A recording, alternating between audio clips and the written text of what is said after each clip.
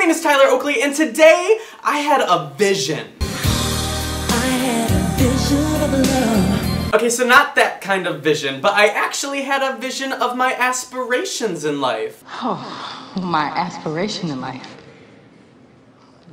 Wow, that's a great question. Okay, enough songs. Well, when I'm thinking about my aspirations in life, it's really actually kind of hard to kind of try to decide what I want to do with my life. Sometimes I think so far down the line where I'm like, yes, I want to do that. Yes, I want to do that. Yes, I want to do that. But I can't really like visualize them. So a couple of years ago, I made this. It's my vision board from 2012. I don't know if you can kind of see all of it. I'm not going to explain it in this video because in my last video in 2012, I really went and like explained every single thing of it. But I guess the basis of it is back in 2012, I was kind of trying to figure out what I was doing with my time on Earth. And so a lot of the biggest question was, what kind of Tyler are you? I guess the goal was to figure that out and kind of prioritize what I thought I wanted to do and kind of try to accomplish those things. I think in the meantime, since then and now, I've kind of figured that out in my own little way. I'm still, of course, working on that and trying to figure out day by day, but for the time being, I think I want to remain forever me. That is kind of the theme of my vision board this year, and it's split into a whole bunch of quadrants. I'm gonna explain each one, so don't worry. Over here is kind of how I reward myself in life. I am not very into like worldly possessions. I have kind of rearranged that to now I am into travel and getting away and taking time for myself and things like that. So this is a little section where I focus on the goals that I have for traveling and the places that I find comfort in. Right here is San Francisco. It has a special place in my heart, and it's all about finding my happy and making time to get away, because it's really hard because I really get caught up in work, and although it may not seem like work, a lot of what I do takes a toll, and so taking time for me is important, and taking time for anybody is important. Whether you are a YouTuber or have a 9-to-5 job or you are a student, taking time to really let yourself escape for a minute, whether it's a location or a hobby or whatever it is that helps you escape, it's important. Up here are a couple of other facets of my life that I want to focus on. Right here it says, spend your morning wisely. I am so bad about just being lazy in bed in the morning and not getting up and actually accomplishing things in my day.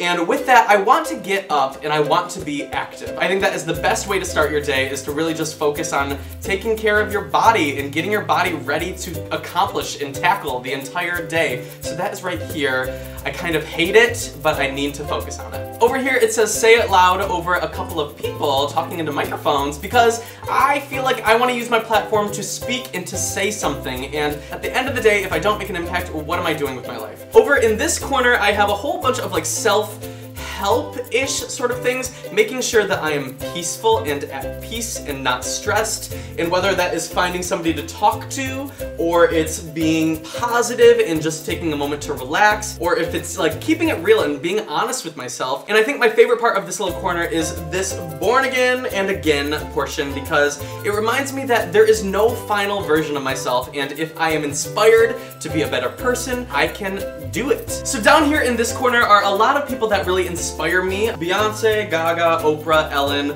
people that I just have found inspiration in and, you know, power in, and they empower me. And so I reminded myself to flaunt my sparkle and to unleash my spirit, because I feel like these 4 women really, really do that, and I want to be inspired by them to do the same thing, and to hopefully use my little video thing that we've got going on here to hopefully inspire you to do the same. And one of the biggest cutouts of words that I have on my poster is just this get it, because I feel like if there's something that you want, then you can just get it. If you try hard enough, if you work hard enough, if you make it happen, if you remind yourself that this is going to happen, then you can get it.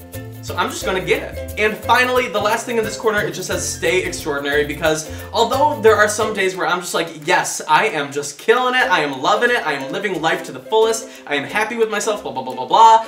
Some days I don't feel that, and I need to remind myself to stay who I am, and I know I am, you are, everybody on this planet has a capability to be extraordinary, so I need to remind myself, do it, because you are it if you believe you're it, and you are stepping up to the plate and doing it. And finally, for the last little corner of my vision board, I have a section dedicated to romance and love, and although I am pretty pessimistic online about just like boys in general and just like, ugh, they suck, at the end of the day, I know that in my heart of hearts, it's important to me, and I am a romantic. I just want, at the end of the day, just like anybody, I think, to fall in love, be loved, and have that support system. So I wanted to remind myself of that and to know that even though I may be desiring something like hot and passionate, it also has to be healthy, because I am not here to be treated like shit. I'm a grown-ass man who demands a grown-ass man who is going to treat me with respect and love and kindness and compassion. So that is something I want to remind myself of, because it's easy to just kind of settle and fall for things that are comfortable, but at the end of the day, if it's not something that's like supportive and good and makes me a better person, then I don't want that in my life. And if I'm gonna be honest, it kind of feels weird to talk about this in like a little video, because it's like a very vulnerable thing and like very personal, but I want to be honest with you guys, so.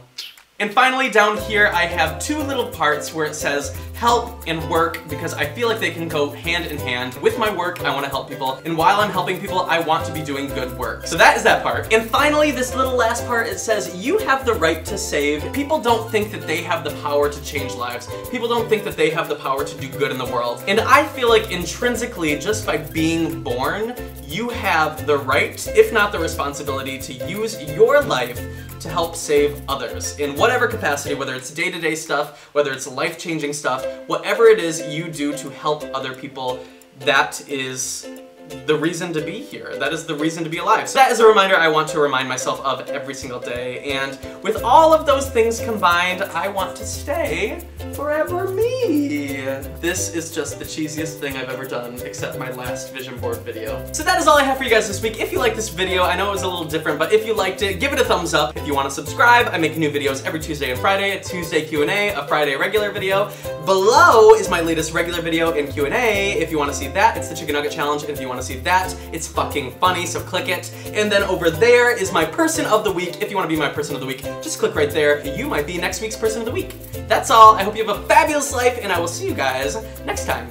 Later. Okay, Tyler, that is enough.